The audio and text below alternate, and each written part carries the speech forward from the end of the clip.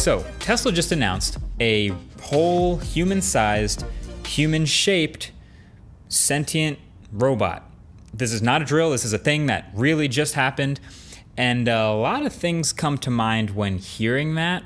So let's get into it. Now, the two things that might have come to your mind when hearing that, like me, are number one, why Tesla of all companies? And number two, why a robot human of all things? But if you frame it a certain way, it actually can make a lot of sense, but you gotta break a few things down first to get there. So let's get there. So Tesla. Tesla is a car company, mostly. You know, I've reviewed their cars, we've seen their announcements, their factories, maybe we'll call it a vehicle company. They have a truck, they have a bunch of other stuff, but they have a factory that makes cars. So they're a car company, but only like by that specific definition. It's actually pretty common to look at Tesla as a software company, just because their software advantage and all of the things that they do with the software in their cars is so important to them. It's like they're a software company that happens to make electric cars. And so when you compare to the Mercedes of the world or the Audis of the world or BMWs, I would never describe those companies as software companies. But for Tesla, that's where their main advantage is. And so part of this software thing that they're doing is this self-driving project, okay? Now, aside from all the massive missed time windows and over-optimistic promises and deadlines and things like that, their self-driving is currently, as it is today, some of the most advanced in the world. And it's not because of high-resolution mapping or predetermined routes. It's because Teslas are using their sensors, or mostly cameras at this point, and constantly scanning their environments and making thousands of little on-the-fly decisions in real time. And then all of the miles driven with this autopilot in action is used to upload the data back to their servers and train the whole rest of the fleet. So it's this whole system is a constantly self-improving thing. The bigger it gets, the faster it can continue to get better. So this requires a lot of computing, a lot of horsepower, to be frank, and a lot of smart code.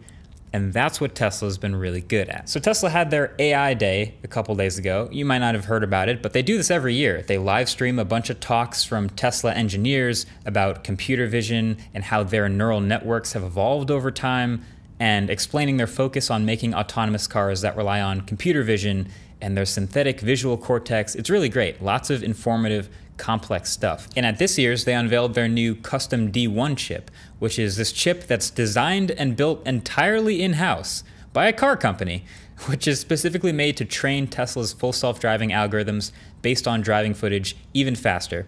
And they're basically going to be replacing all of their GPUs they're currently using to make this supercomputer designed to do computer vision machine learning. It's big stuff. And so at some point during all of this, Elon's on stage talking, and he says something about to the effect of, Tesla is basically a robotics company. Tesla is arguably the world's biggest robotics company because our cars are like semi-sentient robots on wheels. And if you think about it, it's like, okay, yeah, I could see that. I mean, obviously Tesla builds cars, so we'll call them a car company still, but like if it's Tesla's AI day and they're giving a presentation and they're trying to make as good of a show as possible for recruiting purposes, they're gonna call it robots. So they happen to make robots that are on wheels. But yeah, that's how you can get it to make sense mentally. It's like, all right, yeah, self-driving cars is just one application of AI and computer vision and robotics,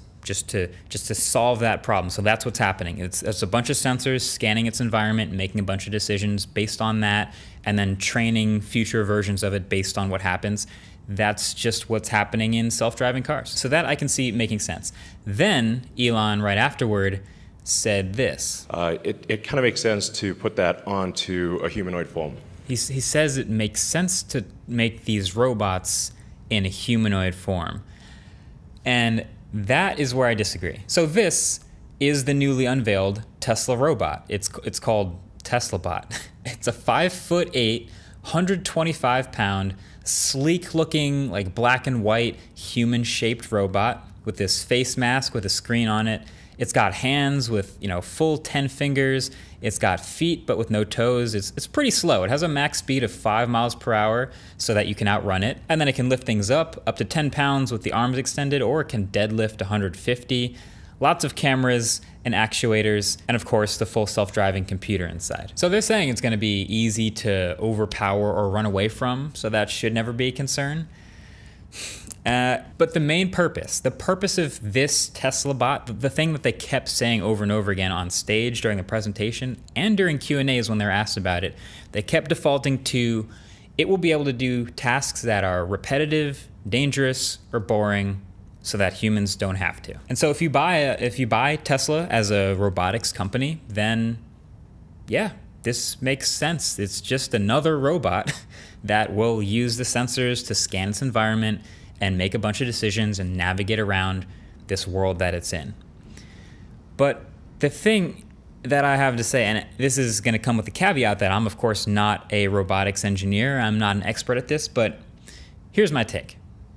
The human form is very inefficient. Now, don't get me wrong, humans, we're pretty great, right? We're a very accomplished species, and we're very complex, and we've done a lot of things well, but they work as a body so well because number one, our brains are amazing, but number two, because we've built this world around us that we live in mostly with ergonomics designed for humans. But when it's not designed for humans, like this upright bipedal thing that's balancing all the time, it's not very efficient. We just did a RetroTech episode about this, about humanoid robots. So I'll link it below if you haven't already watched it. It's a super fun one. But we did a lot of talking with people and experts about this. And it turns out if you want to make a robot to take over a task, you typically don't want to build it like a human. You want to build it for a single task and make it as efficient as possible at that one task. So pop culture forever has been obsessed with humanoid robots. Like I can't even count all the instances of humanoid shaped robots in movies and TV shows over the years that we've found. It's something we've been fascinated with since the beginning of time. There's endless versions of it. But it turns out the ideal way to make a robot vacuum the floor for you is not to build a human-sized shaped robot that pushes around a vacuum. It's to make the robot the vacuum. The vacuum is the robot. You don't want a humanoid robot standing at the sink washing dishes for you. The dishwasher is the robot. Like that's the single purpose-built robot. Tesla knows this. You don't have a humanoid-shaped robot sitting in your car driving the car for you. The car is the robot. The self-driving car that drives itself has already been done. So the list of things you would want a human-shaped robot for is pretty small because labor is typically not designed around the human form. The one example they kept giving over and over in their AI Day presentation was grocery shopping. So they, you walk to the grocery store, you grab a cart or a basket, and you pick out some items and put them in the basket. I guess that's, you need a bunch of different peripherals and things to pull that off, and maybe a human-shaped robot would be fine for that. But there's not a whole lot else I can think of. Like even when I picture the most simple, boring tasks, like making a bed or building a table, like when I picture a robot that would be especially good at that, I don't picture a human-shaped one. I picture one that's super focused and super efficient. Maybe I'm just short-sighted, but I remember when I talked with Elon at the factory a couple years ago about all the things that they do with robots versus the couple of things left that they still do with humans, he had a really interesting answer. So some parts of it are like 80 to 90% automated, and then some parts of it are like only 10 to 20% automated. What are those parts that humans do better than? Humans are really good at adaptation and rapid evolution, and like doing like finicky things like that. It's like trying to connect a hose that's like sort of dangling around.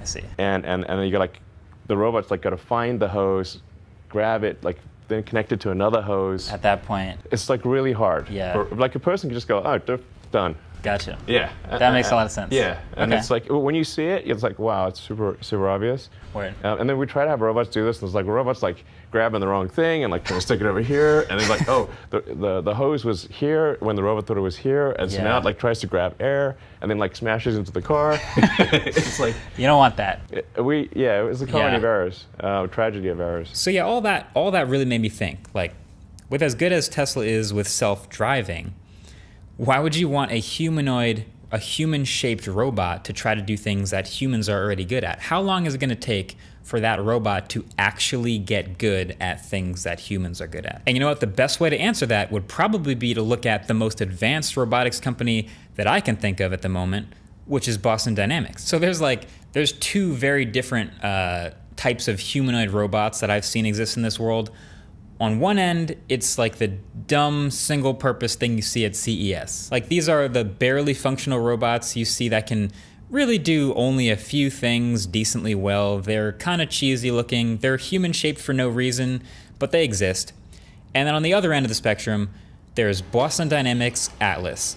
And man, I wish when I was out there I could have seen Atlas in person, because just the dog, Spot, is already impressive enough. Like, it's got the sensors, it has a basic level of understanding, scanning its environment, and it can be programmed to do dangerous or boring or repetitive things and go places that humans wouldn't go. And we say dog because they've called it Spot, and it kind of looks like a dog if you make it behave the right way sometimes, but really it's just a quadruped any four-legged animal would do. But Atlas, on the other hand, well, I haven't necessarily seen it do anything specifically useful yet, but seeing that 5-foot human-shaped robot navigate the world in crazy ways is something else. I mean, I did share a new video of it doing parkour, and Elon seemed very impressed. But even after all these years of development and the history of how much we've seen it get better, Atlas is not a robot that's going to be on sale for people to buy anytime soon. And if you ask them about it, they'll tell you it's just them experimenting with their computing in a new form factor. And so at the end of the day, my take, Tesla Bot probably won't exist anytime soon either. You know, I know they said on stage there would be a prototype maybe next year. I kind of doubt that they're gonna leapfrog Boston Dynamics in the next 2 years. But then here's the other thing, even if they do come out with it, Tesla right now is training their self-driving computers with billions and billions of miles of self-driving happening on the streets today, right? So the best way to get as much data about that as possible is to have it go out in the real world and do it.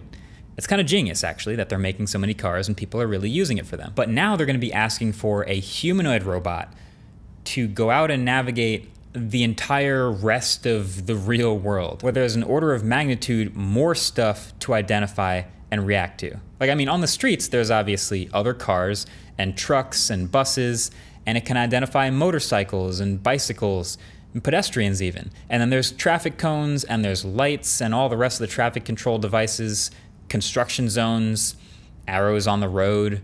You're kind of starting to run out. That's almost it. But how well is the Tesla Bot gonna do when you ask it to go get bananas from the grocery store? Like, really, like, how good could it get? Or if you ask it, hey, Tesla Bot, go grab my AirPods Max from downstairs. Is it gonna be able to know that that's headphones, or is it gonna have to have a model of every new pair of headphones that ever comes out to be able to identify which one you're talking about? And all of this training, you can see where I'm coming from. All this training has to come from real world data, which I guess would have to come from people using Tesla bots in their homes and starting to get this going, which seems a little less likely to me than people getting a self-driving car. And then there's just a whole bunch of other unknowns about this robot too. What other colors will it come in? Will it come in matte black? How does it charge? Will it just sit on a USB port in the corner of a room every day? I don't know. Will this ever even go on sale?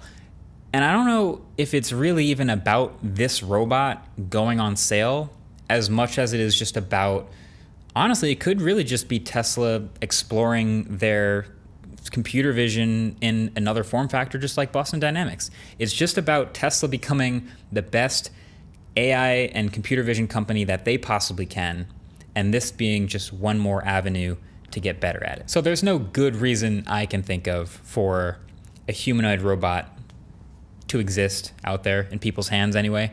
But hey, it makes a lot of good headlines. It's obviously something we've been fascinated with forever and will continue to be for a long time. And it could just be one more form factor that Tesla's exploring. And also, when have they ever said no to a good free PR opportunity? So anyway, that's about my thoughts on it. I'm super curious what you guys think. If you have any thoughts on, would you want something like this in your own home? Do you think the robot will exist? I'm sure the comment section will be fun below this one. Either way, thanks for watching, Catch you guys in the next one. Peace.